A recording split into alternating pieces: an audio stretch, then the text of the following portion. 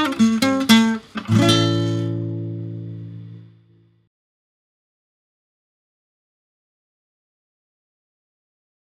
guys, it's Spence, the evil genius, and today I'm going to show you how to get started with your very own responsive WordPress website in about 5 minutes or less. Are you ready? Let's jump in. So I'm over here at firstwebdesigner.com, and as I scroll down the right sidebar, I can see that there's a link here for Bluehost, and they are who we recommend for this particular case. Really easy to get started, free domain name, so it's just a great package, and as you'll see, easy enough for anybody to do. Don't be alarmed if you go here and the banner looks a little different, because we're always trying to update and improve this a bit. Generally though, we'll make it very clear that it's Bluehost. And when you click on it, you'll be taken to a page that looks like this, where we've got a special Welcome WordPress Fans landing page. Now from here, getting started is super simple. All we need to do is click on Sign Up Now. And we have a choice here of either using our own domain name, if you've got one, in which case you could type it in this box, or you can go ahead and get a free domain right here at Bluehost. So let's make up a name and use that for this example. And I'm going to call it something like we'll call it 1WD Bluehost. How's that? And again, in most cases, you want to pick a .com domain because there's not a lot of reason to use otherwise unless your choice is not available. I'm going to click Next. It's going to tell me if it's available and what the next steps are. Now, all I need to do here is to register my personal information. I'll say Spencer Foreman and TriKlab Enterprises and our office address here. Real fast and cold Chicago, 60647-312-344-3280. And we'll do help@triklab.com. Okay, good. Now we can choose the plan. And now the package we want is the 12-month price, which is about $5.95 a month. And it gives us this free primary domain registration, which we want. Now, there's a couple options that are checked here that you don't necessarily need, and let me explain them real quick. Site lock domain security is if you're concerned about somebody doing nefarious stuff to your domain, in other words, trying to re-register it, etc., etc. We're not concerned about that, and for the most part, I'm imagining you're going to go ahead and have a domain here that's more or less for experimenting and working with us on First Web Designer. So next is the Site Backup Pro. Again, not needed here because you have all the tools you need right in WordPress, as I'll show you in our other videos. And lastly, the Whois privacy. That maybe you're interested in, don't know. But if you don't want this information here registered with the Whois site so that people can look it up, then obviously take it. It's about $1 a month, maybe a little less. In this case, I'm not worried about it because I'm a public guy here, so I'm going to leave that unchecked. Now we can pay, we can use credit card, or we can click more payment options and use PayPal. And depending on your country, that either choice will work, or both. And make sure you've got the I confirm I've read the terms of service, etc. And then we can go ahead and pay on PayPal. And in this case, our total is $71, and I hope you don't mind, I've kind of hidden here my PayPal information. Once we go ahead and log in and pay, we can say agree. And a couple things are going to happen. Once we made the payment, first of all, we'll get a receipt for the total amount, and then it'll be taking us to a page in the meantime where they're going to try to give us some other optional things that you could buy, but again, we don't really need them here, okay? So all we need to do is hit the blue complete button. Okay, at this point we can go ahead and create our initial password, and that's easy enough. Click on the blue link, and here we're able to create something that's memorable but has to follow these requirements here. So for example, I'm going to go ahead and set it up. It's got to have an uppercase letter, one number, one symbol, one lowercase letter, and at least 8 characters. Now, I could type one in, or I could do something fun. You see the link here where it says try our password generator? That's actually the easiest way. So here you could just go ahead and copy the password that it generates and paste it in place.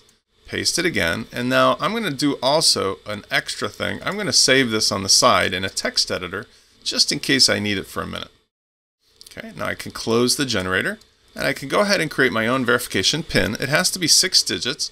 I'm going to keep it simple for this video, but you should do whatever number you'll remember. I'm just going to do 1, 2, 3, 4, 5, 6. Okay, and they have to match, so let me make sure I typed it right. Okay, and now I can submit. And in this case, I'm ready to log in. By the way, in the meantime, another email will arrive, and it will look something like this. And this confirms our account setup, as well as the domain information that we purchased and information on how we can set up the FTP, which is your file transfer protocol. And that's something that I'll show you later, is how you'll be able to actually work with your WordPress site files directly from your desktop, in addition to using the web browser. But for right now, let's just go ahead and use that password that we just created and log into our new site so we can set up WordPress.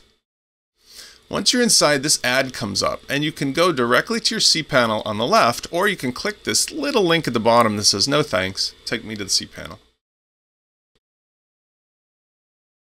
Fantastic. Now we're at the exciting part. We can close this additional ad, and now we're going to go directly to our Simple Scripts link where we can install WordPress. Okay, once inside of Simple Scripts, we can click on WordPress, and we can go ahead and make the installation. Now, the easiest way is to just click on Install a brand new version. When you do, you'll be given a choice here to go ahead and set it up. And of course, we see the domain that we just purchased. We've got the default site title. And now you also have a choice here of clicking on this link to display the advanced options. And in this case, my advice is to say, don't use the default admin, because that's this sort of thing that comes with every installation of WordPress, and you're just giving bad guys a 50% head start on making trouble. So instead, choose something that works for you that's different. So I'll try something like 1WD. And the password's fine. And now I can also uncheck these other options here because we don't need to put those plugins in. Once we say I have read the terms and conditions, I can complete the install. Once you're at this point, you'll see that the little spinning wheel will tell you the status, and it takes maybe about 30 seconds to a minute.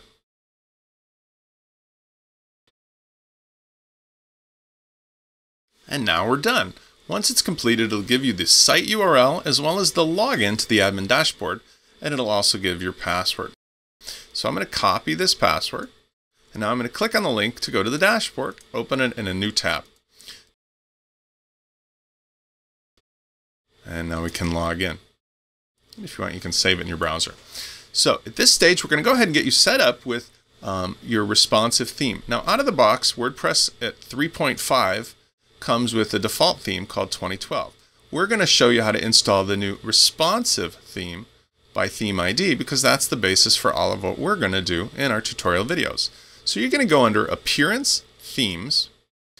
You'll see here that 2012 is installed, and we're going to click on Install Themes, where we can then type in the word responsive. Doesn't matter if it's capital. Click on Search, and what you'll see is the first choice should be Responsive by Emil Uzelac. Go ahead and install that now by clicking that link, and now you can activate it. Now, at this stage, we have the parent theme installed and activated, and we can make our first blog post. In our later videos, I'm going to show you how to install our child theme that will enable all kinds of additional features. But for now, let's have some fun and make a new post. First thing we do is go to Posts, Add New. And here we can title it anything we want. My first blog post. And now we've got our text editor. I'm going to show you more how to use this, but basically we have a visual editor or using HTML. Visual is easy, so I'll say, I'm so excited to be using WordPress. And if we want, we can immediately publish that by clicking the blue Publish button. And there's a link here that says View Posts. We can open this in a new tab. And now we have got our first blog post. Now, this is the basics of how to get rocking and rolling. And from this point forward, I'm going to show you all kinds of cool stuff on how to add images, how to improve your site's appearance, change the theme, and much, much more. We're looking forward to seeing you back here at First Web Designer and our new First Web Designer TV channel. This is Spence, the evil genius. We'll see you next time.